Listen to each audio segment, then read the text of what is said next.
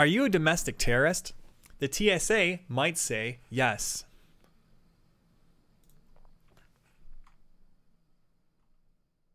Early last year, a wife and a mother of 2 children booked an airline ticket to New York for a family funeral. Her husband, a 20-plus year federal air marshal veteran, went to work a few days before his wife left and noticed something astonishing. He logged on his Federal Air Marshal Service operating computer system. There was his wife's name. Underneath her, it read domestic terrorist.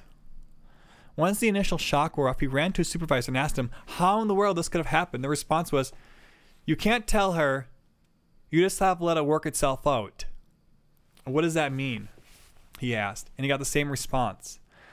Bill then realized that since his wife was labeled a domestic terrorist, that meant whenever she traveled, there would be teams of highly trained air marshals following her and her children every move on the airport and on the plane and documenting what they wore, what she said, and attempting to eavesdrop on conversations and writing an internal report documenting everything. Wow. It was his job to assign the air marshals team and it was his job to assign the air marshals team to special missions to follow his wife to New York and back home. Oh, that's an amazing story already. It gets worse.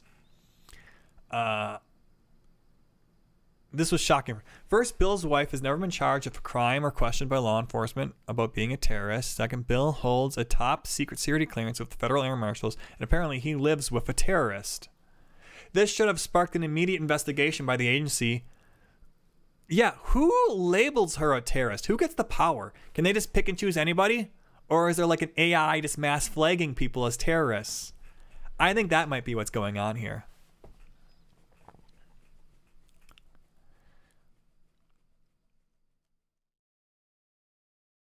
Let's see here. This should have sparked an immediate investigation by the agency into what he and his TSA designated terrorist wife were up to, yet the agency doesn't seem the least bit concerned.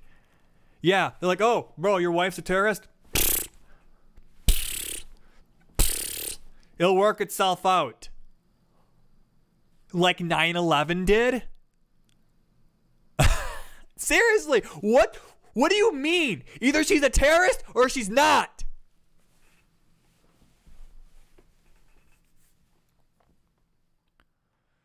Right after this conversation with the Air Marshal's leader, Bill returned to his job, which granted him access to very sensitive government databases. This fact alone suggests the label given to his wife is false. Why wouldn't the agency seem to care? This situation meets the very definition of insider threat. Yeah, you have a potential terrorist who's married to someone of top secret government clearance who could, yeah, this would be the guy who could let other 9/11s happen. And you're like, "Oh, his wife, who cares if his wife's a terrorist or not?" Lastly, TSA paperwork noted that Bill's wife broke into the United States Capitol building on January 6th. Oh, there it is. She went to see Trump. She saw Trump speak on January 6th. And everyone who went that day is a terrorist. Apparently. That's crazy. Is that really what it is? He was in disbelief. His wife had been to DC on January 6th. I mean, I knew it. However, she was nowhere near the Capitol building and could prove it with her GPS locations, Uber, and hotel receipts. She was at a hotel several miles away, the Capitol building. Bill then called Air Marshal National Council and asked for help. We immediately contacted the Congress with Bill's concerns, and as demonstrated at the letter below. Honorable Chairman Ray, Honorable Reskova, TSA, Dear Ray and Pekoski, my office recently became aware of at least one individual who may have been inappropriately placed on the TSA's watch list after peacefully engaging in First Amendment protected activity on January 6, 2021. This individual reported that he or she traveled by plane to January 6 and January 4th, attended a rally on January 6, like I wanted to do, that occurred at the Ellipse. According to this individual, on January 6, he or she went to the Ellipse to peacefully exercise his or her First Amendment rights at the rally, walked past Pennsylvania Avenue and 9th Street, and then walked to his or her hotel. This individual asserted that he or she never was in or near the U.S. Capitol on January 6th. This individual left Washington, D.C. region on January 7th. According to information obtained by my office, this individual recently flagged by law enforcement Air Marshal Service as and needing special missing coverage, SMC, TSA documents, individual. The TSA documents connected to this individual noted that the reason TSA needed to assign SMC on this person is because he or she unlawfully entered the United States Capitol building on 1/6/21. Further, my office was told that this category of code assigned to this individual was for a suspected domestic terrorist.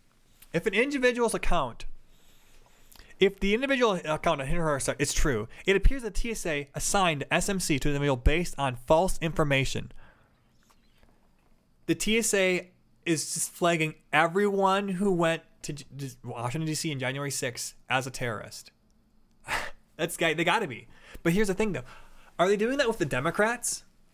Are they doing it with people who just happen to be traveling there? Or is there something more? Because I could see them wanting to target innocent Trump supporters. But what about innocent Democrats? F them? I guess so.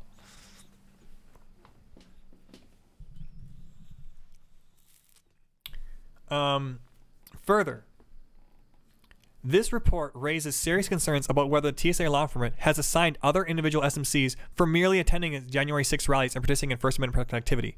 I respectfully request a briefing from your office on the alleged incident, and also if you could provide me information on no later than August 2021. Okay, but this is really old then. How is determining whether attendant? Okay.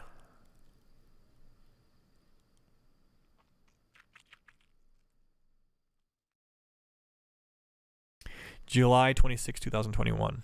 Did anything happen with this?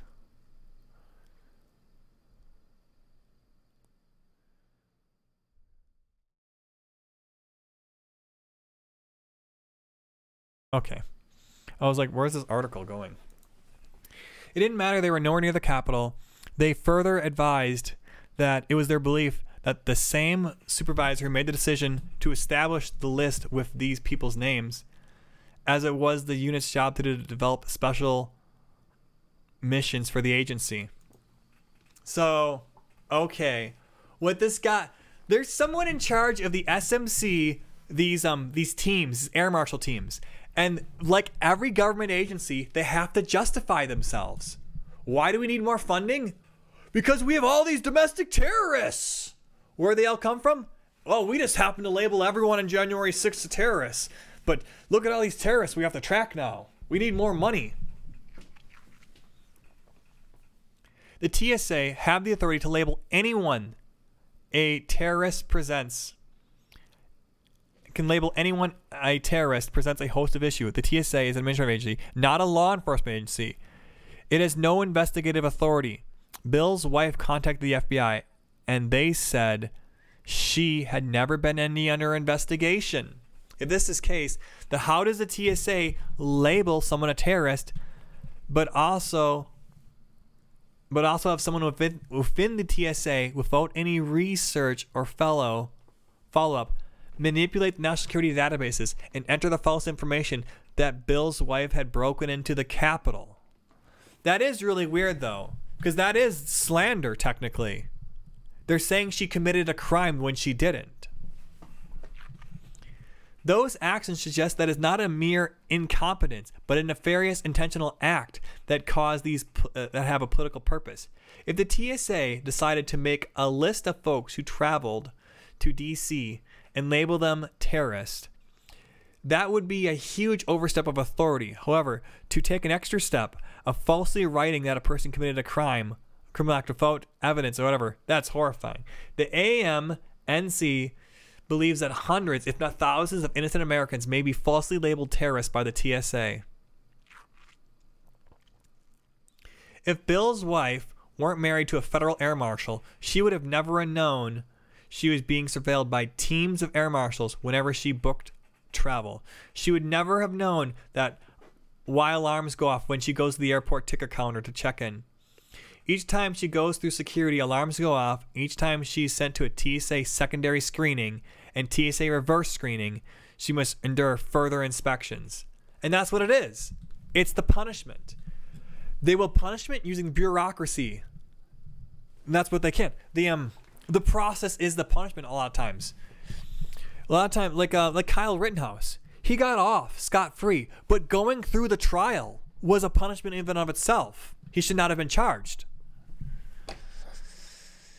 So if you guys like this type of content, you like my commentary, please leave a like down below, subscribe, share with your friends. I put a lot of passion into these videos. I get really mad, and I let it go for you.